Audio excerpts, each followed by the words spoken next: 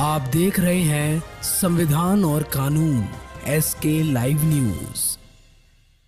उत्तर प्रदेश के फतेहपुर जनपद की बकेवर थाना पुलिस ने आबकारी टीम के साथ बकेवर थाने के बैता गांव के मस्जे के कंजरा डेरा में सर्च अभियान चलाया। पहले से ही कंजरा डेरा के नाजायज शराब बनाने के लिए चर्चित है। आबकारी निरीक्षक बिंदगी राजीव कुमार माथुर तथा थाना अध्यक्ष बकेवर किशन सिंह टीम के सहित कंजरा डेरा रविवार पहुंचे। छापेमारी में 3 महिला गुड्डी उषा शंपति एवं युवक रसकल को नाजायज शराब बनाते गिरफ्तार किया है। मौके से 245 लीटर नाजायज शराब बनाने के उपकरण 550 लीटर लहन बरामद हुआ। लहन को मौके पर ही नष्ट कर दिया गया है। पुलिस ने रिपोर्ट दर्ज कर कार्रवाई की है।